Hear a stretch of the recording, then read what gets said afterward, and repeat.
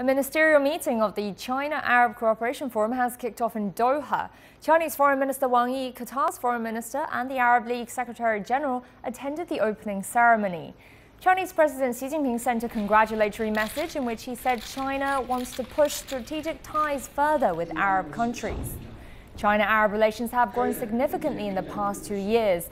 Wang Yi called the relationship a model for developing countries.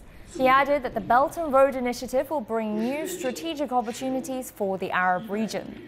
Qatar's foreign minister described China as a natural partner and said Arab states too wish to work towards a more comprehensive and strategic partnership.